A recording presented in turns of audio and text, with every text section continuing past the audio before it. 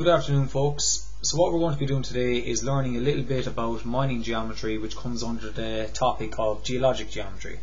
And this is always in the section C of the Leaving Cert exam, the applied graphics question. Okay, it's always linked with the roads as well. Okay, so they kind of come under the same heading. And essentially what we're going to be learning about today is learning about how to find the strike, the dip of a stratum of ore, and in places as well the thickness of that stratum of ore. Okay, the area I actually always like to relate this to is actually a movie show called Gold Rush. Okay, so basically the idea is we're trying to find the gold that will be hidden within, say, a mountain. Okay, and we can see kind of different points up here, and I'll get on to explaining that. So as you look at the question here on the page, we've got 3 questions. Question 1 here, 2 here, and 3 here. So what I'm going to do is I'm going to start off with question 1, so I'm just going to flash into that one there now. So for question 1, it states, the map shows ground contours at 10 meter intervals, okay, vertical intervals. A, B and C are outcrop points on the top surface of a stratum of ore, and determine, it's saying this is what we have to find, the strike and dip of this ore. Okay, so we'll just look at the 3D graphic here before we go down to the kind of where the actual question is down here. Okay, we can see kind of we have this landscape here, this little mountain. Okay, and what we've actually got here are the contour heights. Okay, so if you imagine, let's say this was at, I don't know, maybe 50, then this one will be at 60, 70, 80, 90 and so on. Okay, and essentially what they're saying is we have 3 outcrop points. Now first of all, outcrop points are essentially the points where a stratum of ore, let's say it's gold, okay, are coming to the surface. Okay, they're not hidden, they're at the surface. So outcrop point B, C and A are revealed at the surface, and they're showing us that there's gold here. But we can see then that each of them is at a different height. C is on the lowest height, then B is in the middle, and A is at the highest. Okay, and essentially what that does is that creates what's known as a plane surface. Okay, so this is how we're going to represent it in a while on your sheet. You will connect A to B and to C by creating this little triangular plane there. And this is actually going to relate back to something you may have already covered in class on plane geometry. Okay, what we've essentially there is we have joined all the outcrop points together to create this triangular plane surface. Okay, and that surface there, what we're going to use is we're going to find that surface, and what it's going to tell us is the dip. And what the dip really is the angle that surface makes with the horizontal plane or the ground. Okay, so we're trying to find what angle that is at. Okay, that's essentially what we're trying to do. And then the strike line is going to help us determine the dip. So we have to actually get the strike line first. And the strike line is essentially a level line that runs across this plane surface here. But we need to get the true length of that, because anytime you look along the true length of a line, okay, we'll see it as a point view. Okay, if we look along the true length of a line, we'll see it as a point view. And we're going to use that then, basically, that point view is going to give us an edge view of this surface ABC. Okay, so a little bit involved in this. Okay, once you do it a couple of times, it does become quite easy, but it's just getting your head around the understanding of it. Okay, so as I said, A, B and C are outcrop points on the top surface of the stratum of ore. Okay, and then it says determine the strike and dip. Okay, so this is how you would actually do it. So I'll just move this down here so we can see it fully on our sheet. Okay, so there we have it. And essentially what we have here is a plan view, okay, showing the outcrop points of that stratum of ore. Okay, we can see point A is on 110 contour, B is on the 90, and C is on the 70. So what I actually need to do is I need to join the 3 of them up. This is essentially my plan view as I'm looking directly down on top of the surface. So I would join A to B and B to C, and obviously C back to A. Now I've got my plan view, okay, but what we need to do is we also need to find the elevation of that. Okay, so this isn't actually that hard. Our scale is 1:1000. Okay, the distance between our contours, we've done this in previous videos. I'll just put it in, just thinking here, I'll actually put it in up here. It's kind of hard to see there. I'll actually just thinking based on the space, I'll do it here. So our scale is 1:1000.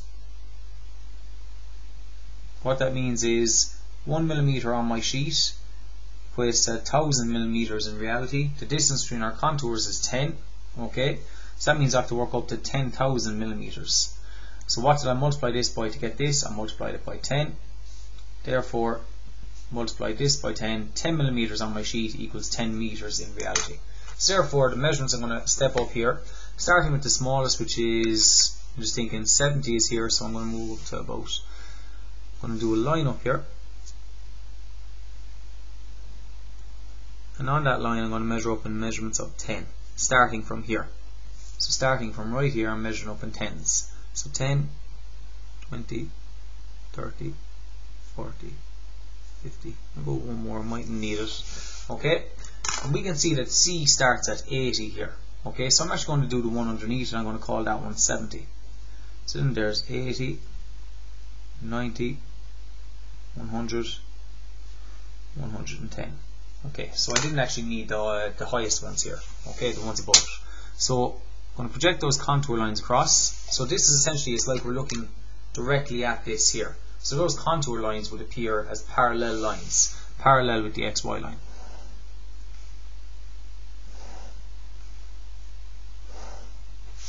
And what we have to do now is we have to locate where A, B and C is. Now we know A is exactly on the contour. Okay, it's on the 110 one.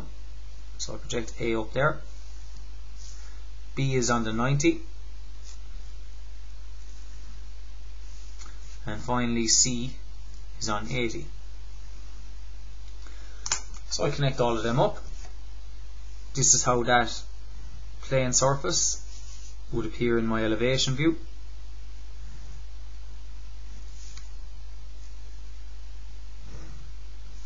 Okay, and once again label them.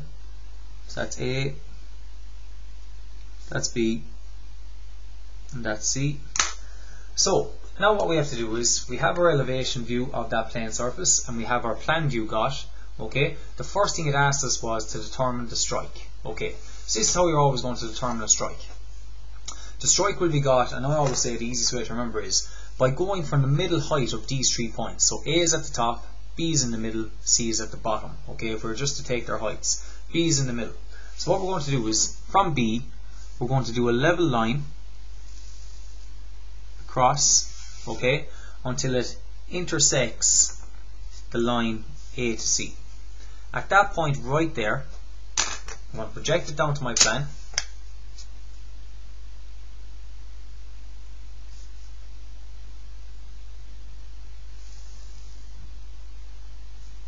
Okay, and let's say, I'll just call that point D there. So I've got point D down here as well. Now, if D connects to B in my elevation, it also needs to connect to it in plan.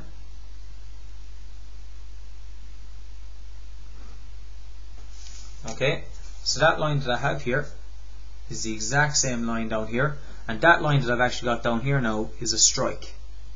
That's my strike line. Very easy to get. But that strike line, what's important to notice about that is that line there, okay, I'm just going to put this in with a little arrow, is a true length. Now, you might ask, how is it a true length? It's a true length because that line up here in elevation is parallel with one of our principal planes. It is parallel with the horizontal plane because it's parallel with what's essentially an XY line. Okay? Okay? I know that's starting at 70 there, and usually the XY line would probably be starting on the 0. Okay? But that is, even at that height there at 70, that is parallel. Okay? So because it's parallel with one of our principal planes, okay, which is parallel with the XY line in elevation, therefore that makes it a true length in our plan view as we look directly down on top of it. Okay? So as we look down on top of that line from our elevation, as we're looking down across it, we see it at true length in plan. Okay? So now what we have to do is we have that true length, or sorry, we have the true length of the line, and we know one of our main principles, okay, in DCG is if you look along a true length, okay, if you look along directly along a true length in this direction, okay, you will see that true length as a point view, okay, in an auxiliary view. Okay, so that's what we're going to do. We're going to look along that true length, and then we're actually going to project out A, B and C at the same time, and that will actually help us find A, B and C as an edge view. Okay, so to do that, a little bit of sliding set scores here. I'm going to set up an X1, Y1, which will be an auxiliary view. I'll just do it to the side here. I'm just rotating my set squares there. Just bring it out far enough that. Okay. And what I'm going to do is I'm going to project out perpendicular to that x1, y1. So project out C, it's the lowest. Project out B, which also contains D, which is our strike. And then finally project out A. Okay, so I'll just move that down there a little bit so you can see it a bit better. You'll be able to see that there better now.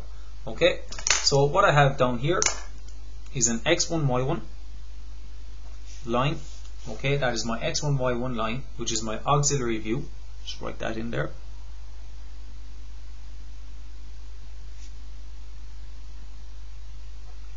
And what we have to do is we have to find the points C, B and A. Okay, so what we know, simple orthographic here is, if you project from the plan, you take your heights from the elevation, or the last view back. Okay, so the last view back from this x1, y1 is this one here. So what I'm actually going to do is I'm going to take the heights from, I suppose, what would be now a datum line. So we know that C is up 10, so just, now you could do this, it's quite easy to tell because I know these are in increments of 10, so B is up 20, C is up 10, and A will be up 40 millimeters, okay, from here. But I'll just take it like that. So there's C, so follow it down to C here.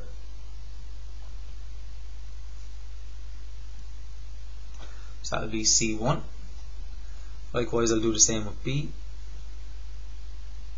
And what's important to note here is that B is at the same height as this D point as well. They're both up 20. So therefore, the strike line,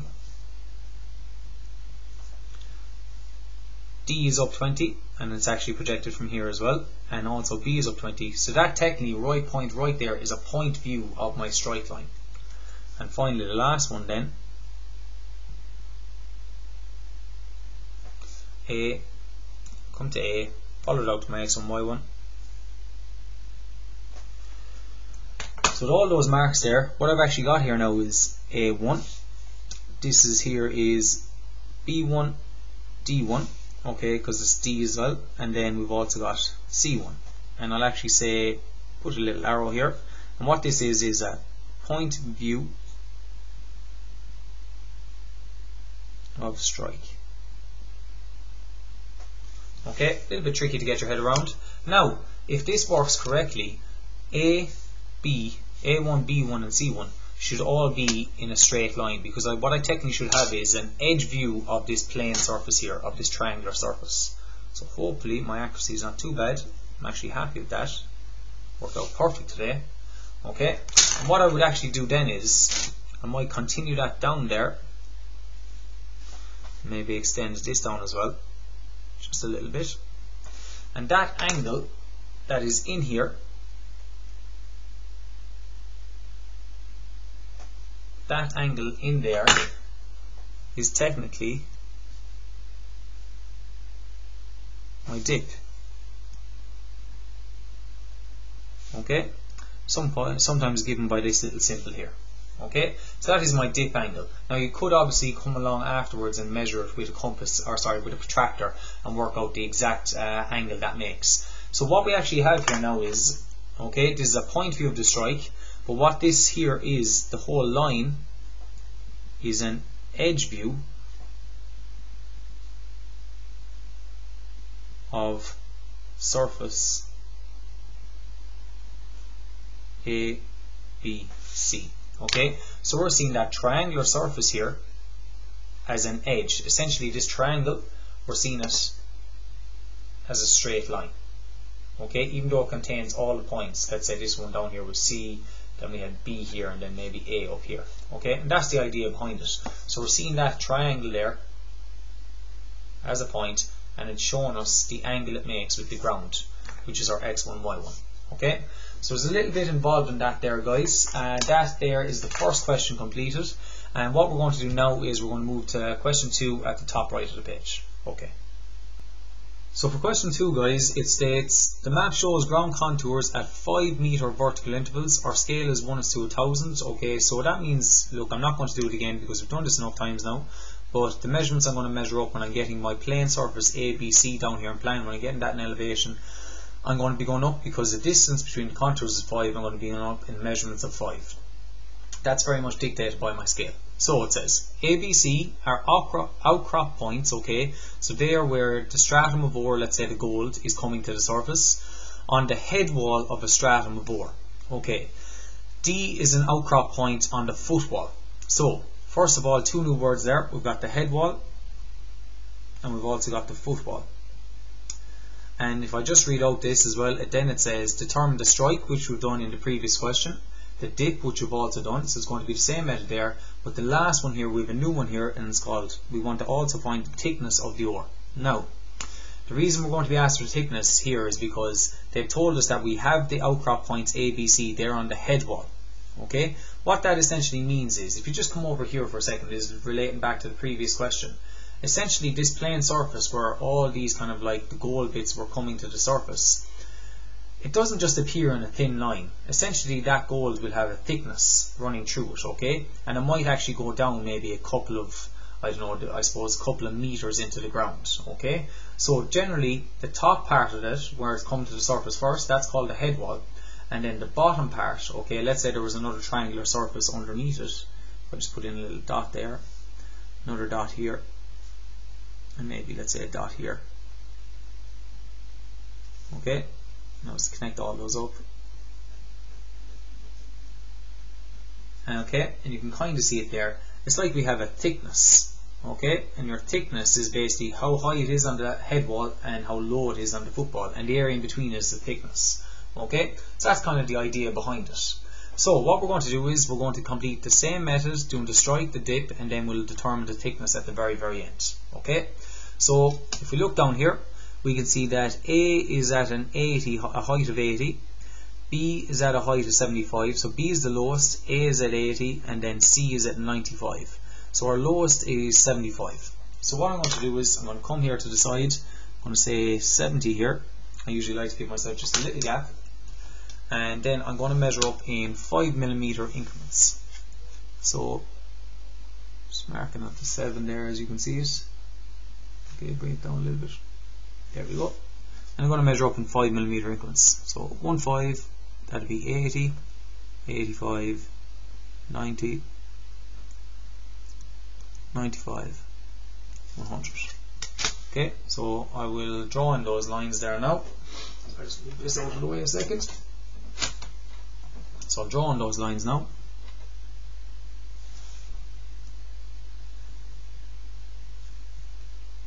These are essentially my contour lines as they would appear in my elevation view.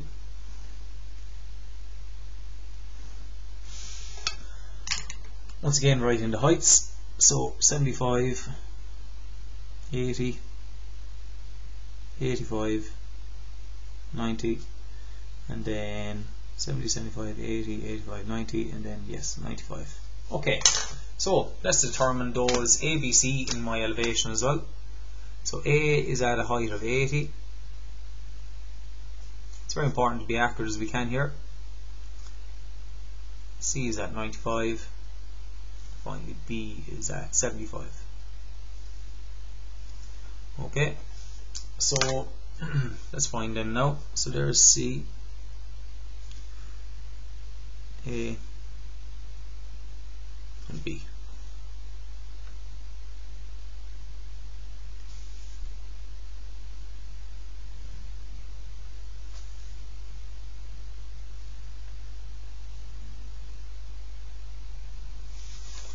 So there's our plane surface as it would appear in our elevation. Okay, that's a plan view, and there's the elevation view of it. Now what I can actually find is, I suppose, would be where D would be, which is on the 80. Just project it up and find it anyway. Right there, mark it up there. Didn't need to. Okay, technically that is where D would be. Okay, on the outcrop. Just put it there. Didn't ask me and I don't need to put it there, but just showing you where D would be there. Now what we have to do is we have to find the strike. Okay, so come to your elevation, and what we're going to do is from the middle height of the 3 points A, B and C, I can see that A is actually in the middle. I'm going to do a level line going across from A, and that's going to hit the line between C and B. Where it hits there, I'm going to project that down to my plan. That's on the line between C and B. So there we have it. Right there is the point. And what I'm going to do now is I'm going to connect that back to A. Okay, what I've actually found there is my strike.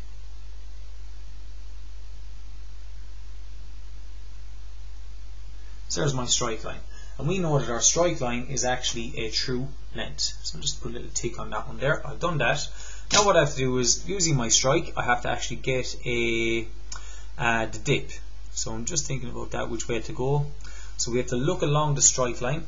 So looking at the space here, this is where we're going to have to project across to. So what I'm going to do is I'm going to project out parallel to my strike line. I'm going to project out all the points. So A will come out here. Likewise with B. And likewise with C. And what I'm going to do then is just rotate my set square.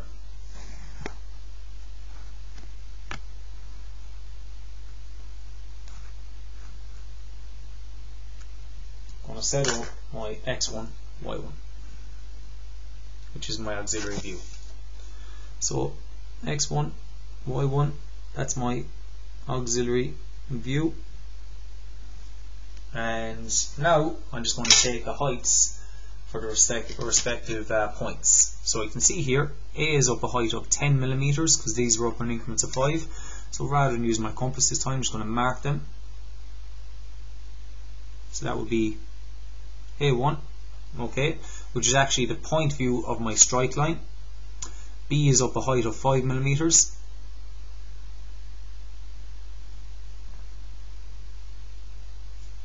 And finally C is up a height of 5, 10, 15, 20, 25.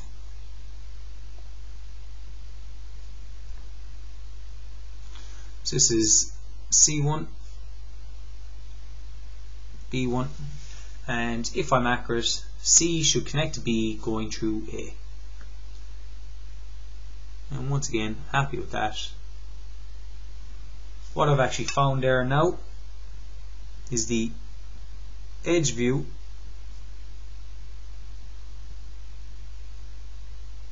of ABC. But what's important to note is, if I just continue that down, I've also found inside in here the dip. Okay, but before writing the dip, okay, I found that. Next thing I'm going to find is my thickness. So, like I did with C, when I projected it out, I'm also going to project out D. Okay, and what's important to note here is how high was D up here. So this is why I put it in the start. We can tell that D is also up a height of 10. So from D, I'm going to measure out 10 millimeters. So there is technically, I suppose, D1. And what's important to note here is that our head wall, which is our A1, B1, C1, that's our head wall. Okay. Your head wall and foot wall will run parallel to one another. So now that we have our head wall, I can set up a line parallel to that, my set square, bring it down to where D1 is, and we know that our foot wall is parallel to it.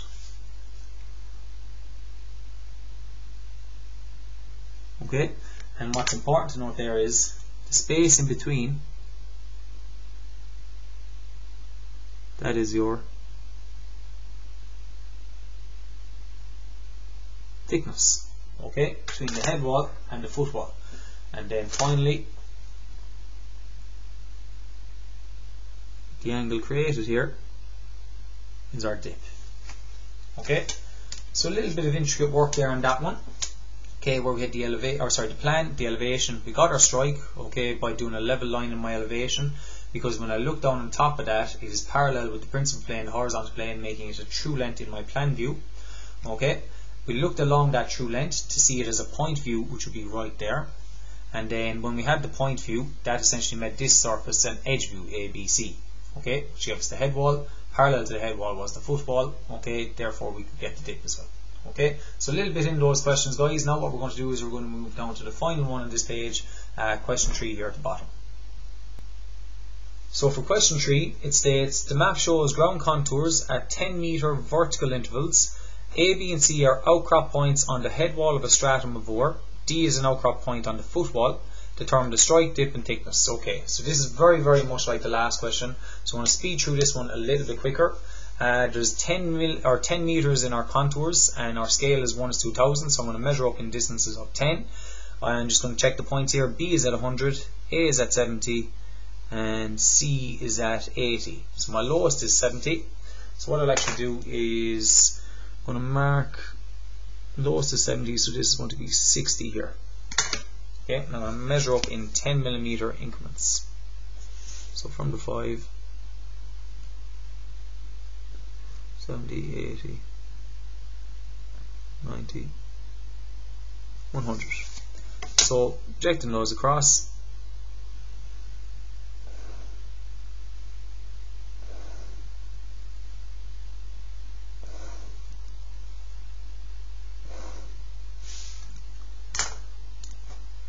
So there's our 70, 80, 90 and 100. So let's find those as well. So like the last time, we know A is at the 70 here, so just follow the contour over. Let's project it up. You could just mark it. B is at the 100. Finally C is at 80. So connect all of those up.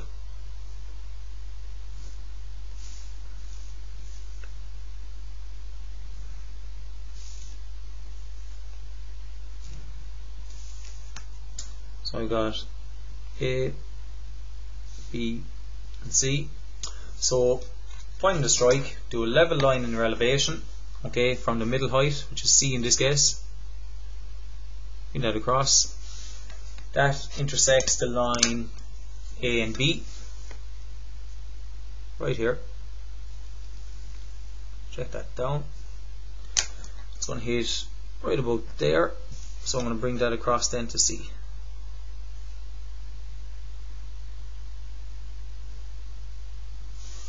So this is my strike. That's my strike line, and we know the strike is a true length. So I've got the strike there. Okay.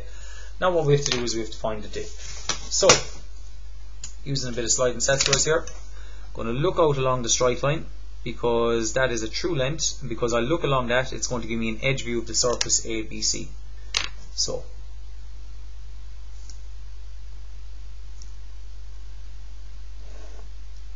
look out parallel to that now from A as well. Just switch there a little bit.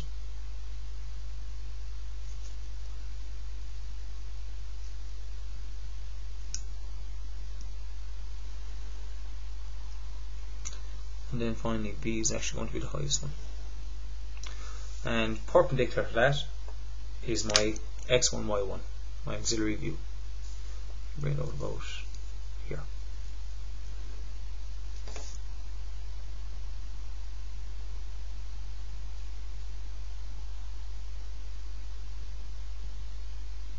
Okay, so now that I've got my auxiliary view, what I'm going to do is I'm going to take the distances. So for A, I know A is up a height of 10 millimeters, so 10 millimeters there. I'm going to measure up 10 here. Mark it back.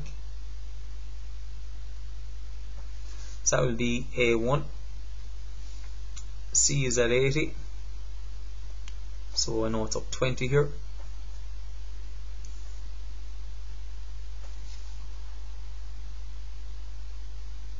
C1, which is actually a point view of my strike line, and finally B is up 10, 20, 30, 40. It's just about far enough there. That point right there is B1. So what these should do, if I connect the furthest ones away from each other, B to A, it should go through C. And just about this time, actually it's probably a tiny half mil out here in this one, just so you can see it there. Close enough though. So what I'll do is continue that down lightly. And what I've actually found inside in here, it's a different colour here, is my dip.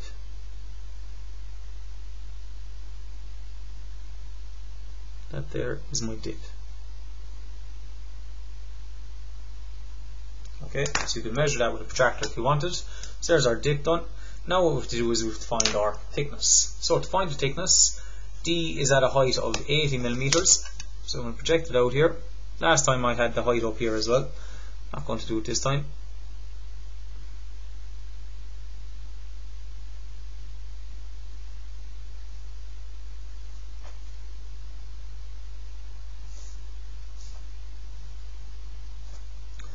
And D is at a height of 80, which would be 20 millimeters up, because I can see the 80 contour from where I did my datum line, which is the XY line, 20 millimeters up.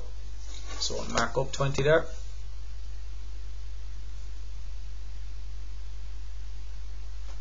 That is D1, and we know that A1, B1, C1 is the head wall,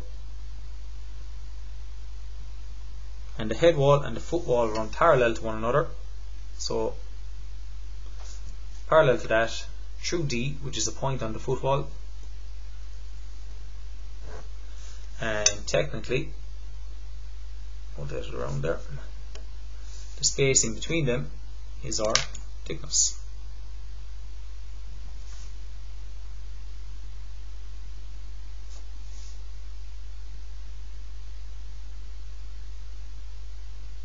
That is our thickness inside in there. Okay, and that there is the last little portion. Now, if you really wanted, you could technically put in your contour heights here. We know that A is at 70, so I could mark up 70, 80 and have lines running across there. And we could actually get the triangular surface up here for our foot wall as well. Okay, and we'd have another triangle up here. It's just kind of, I suppose, applying a little bit more understanding to it as well. But we have done the three things that they asked us for: the strike, the dip, and the thickness in all three questions. Okay, a little bit of understanding in those questions there, guys. Very helpful, and they often do come up in the, especially in the ordinary level section of the mining geometry questions, okay, or the geologic geometry questions.